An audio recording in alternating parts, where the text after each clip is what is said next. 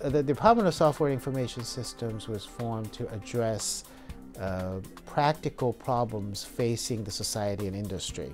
Things like information security, human-computer interactions, as well as science, e-science education, and modeling and simulation.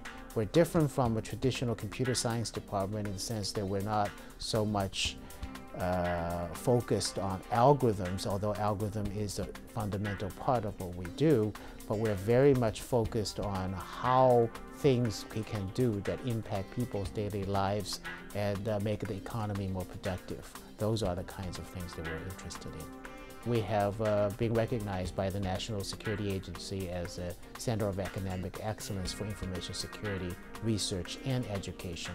There are not very many universities in the country that qualify in that regard.